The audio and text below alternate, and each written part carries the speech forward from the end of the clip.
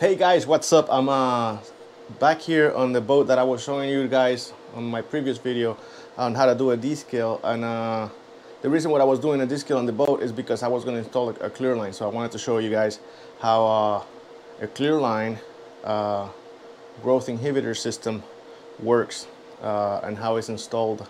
So let me show you. Okay, so that right there is the cell. This is where the chlorine it's made, or yeah, made. And then let me show you back again. So remember, if you didn't see the other video, I'll show you. This is the seacock. This is where the seawater comes into the boat. Comes in here, comes into the sea strainer, out to the pump. So now what we do when we install one of those Clearline systems on the boat is we go from the discharge of the pump into our cell. That's the cell right there, like I mentioned before. And then it comes out of the cell and it follows the hose out, this black hose right here, back to the AC right there. Okay, so it goes through the AC again, just like the descale goes through the AC. This is the chiller, goes through the chiller, and then it goes overboard. And that's it, simple. The system consists of a cell, which is this one right here. This is a flow meter. Oh, and I forgot to mention, then from after the cell, we get some of the product made here, and we backfeed it. You see this little black line right here, and I backfeed it to the bottom right here of this T. That way we can help keep the sea strainer clean a lot longer, sometimes months. I got the AC off right now so I could record the video, and because this pump over here is noisy as hell. So show you, that's the cell flow meter, and then you got the controller right here. This is what the controller looks like. Let me take this little plastic off. That's what the controller looks like. This is Clearline. Right now there's no flow because everything is off right now. I'm gonna go turn it on and show you how it looks like. It says that it's off because it turns off automatically when the flow stops. So every time the pump stops, when the chiller is satisfied and it doesn't need to work or cool the water anymore any longer, it shuts off. It shuts the seawater pump with it, and then the Clearline stops. So it's not producing or doing anything when there is no water flow. And it says they're off, of course, because like I said, there's a little switch down here, and this is an on-off switch for it. You see, now it's off completely. Turn it back on, and this is how it starts.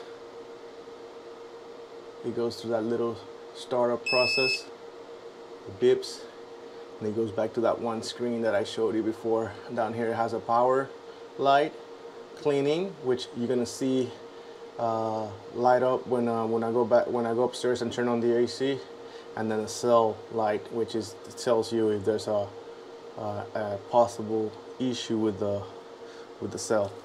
And on the side over here, there's a little pop-up breaker to protect it, to protect the circuit. Okay, so that's that. The panel, the cell. This cell, by the way, you could wall mount it like I did here, or you can floor mount it, kind of like that sea strainer right there. I just prefer to on this install. I believe it's cleaner.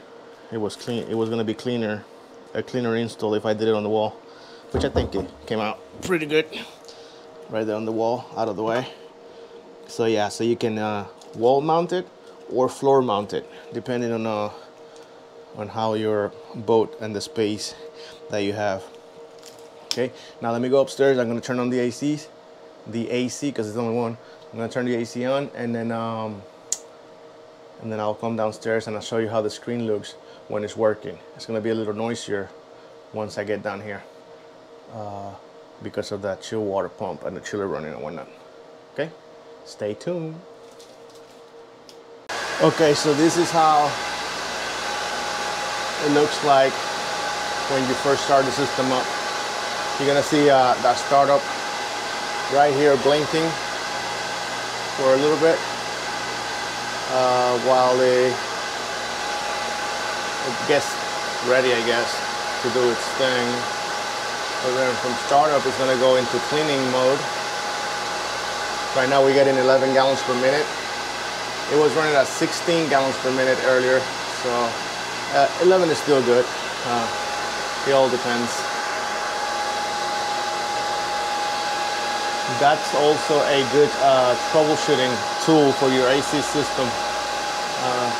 That gallons per minute reading, because once you get used to see your system working at certain gallons per minute, you know that that's where your system should be working. So when it stops or your water flow drops, you know there's a problem somewhere. So it's time to check there's time to check the sea strainer.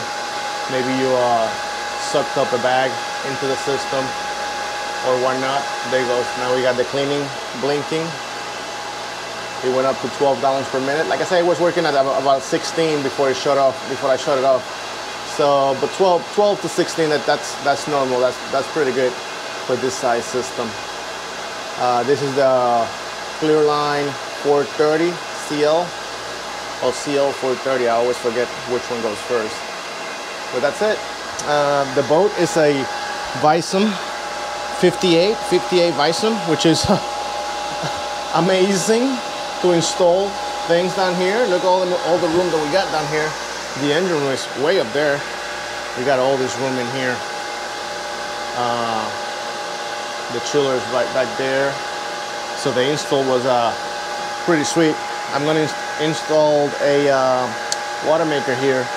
So I'm gonna make a video of that install just because we got so much room.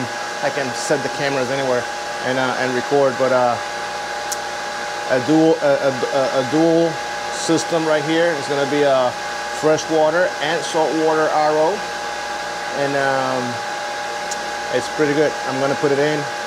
We got the room for it right there where all that stuff is, and then I'll show you guys how that goes and how that install goes. That's it for today. Just wanted to show you that about the Clearline, because I don't know, the Clearline hasn't been around for a very long time. I think it's gonna be 2 years now, or a little over 2 years or whatnot. So it's still pretty new out here. I've been installing a bunch of them. People, captains, crew loved it. They love it. Keeps your cyst strainer, which is the one thing that you can actually see. Your cyst strainer stays clean a lot longer than without it, and no more descales. Your lines, your seawater lines, stay pretty clean all the time. So nothing but good things, good reviews coming back from the field on all the boats that we've done it before. Actually, this boat, the owners of this boat, this is the second Clearline that we do on their boats. They got a Viking 55, and we did an install on their Viking. Okay, so that's it for today. I'll show you that video when I do the water maker. Thank you for watching. Subscribe, help me out, support, so I don't feel like I don't feel like a fool making videos and whatnot in engine rooms. Okay, thank you.